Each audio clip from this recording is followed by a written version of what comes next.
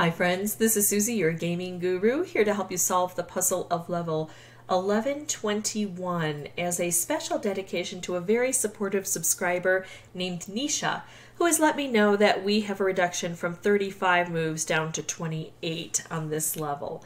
So we can see that it's a hard level. We've got the skull in the purple.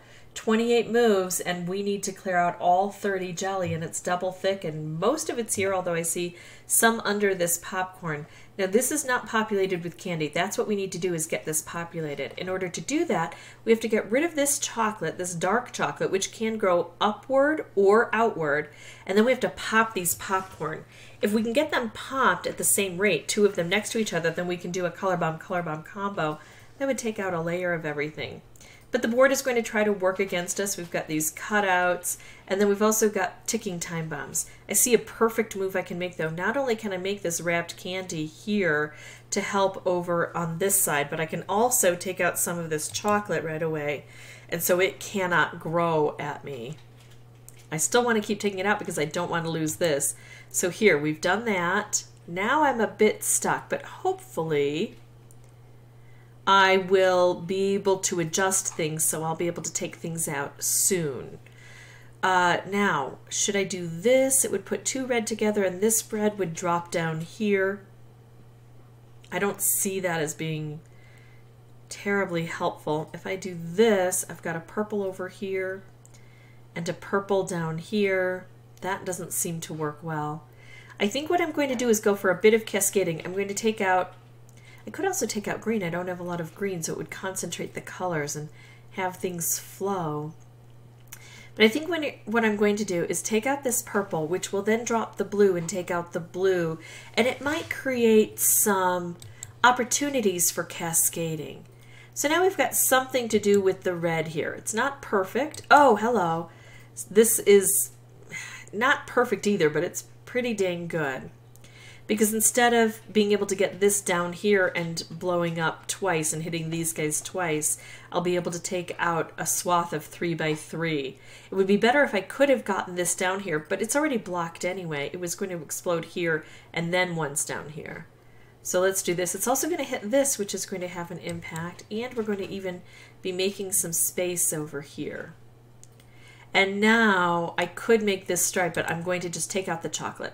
I no longer have to deal with the chocolate. It cannot grow at me. Now what do I do? I could take out some orange, and that would hopefully make a cascade. Or I could try to take out purple and red, because those aren't very prevalent colors. I'm going to try that first. It's not going great, is it? Let's do this and bring it downward. Okay, so we got a little bit of a bounce there. I'll make a stripe. Here we go. So I can do another stripe and do a striped wrapped combo, or I could do a wrapped combo. The wrapped combo, it's a little too high to take all of these out. I'm going to drop this down. I know I could have things accidentally explode, but there we go. Now it's close enough to get both of these, and then I've already got this set up here, which looks good. These aren't together, but these are, and this is rather insulated. I can see what's coming down, and I don't see anything damaging these.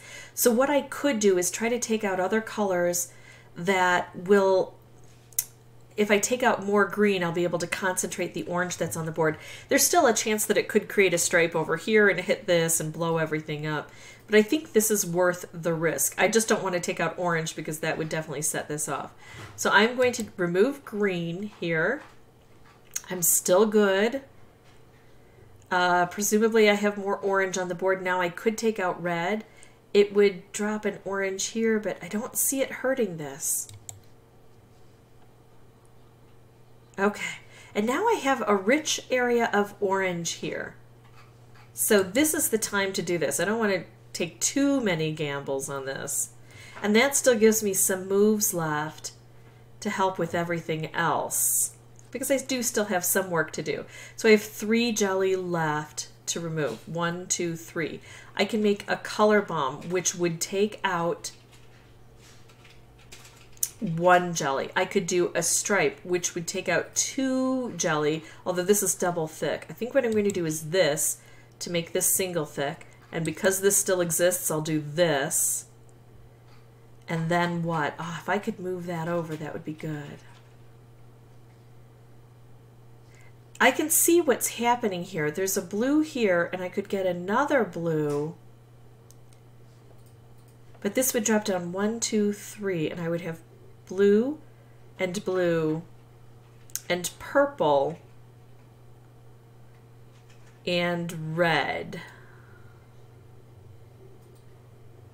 And then I could try to take out all red from the board, right? Of course, then that doesn't work so well because now both of these aren't red because I moved one downward. I think I will, though, take out all red from the board, get rid of the one that's higher up, and then work on getting this done. Okay, not quite there yet. I've got a lot of purple that could come down through here. Let's see. Let's bring more purple down. There we go. So that purple ended up helping out at the end. So Nisha, that's how I take care of this board. If this was helpful, I'd ask that you consider liking and subscribing, all of you folks. And as always, thank you so much for watching. Bye-bye.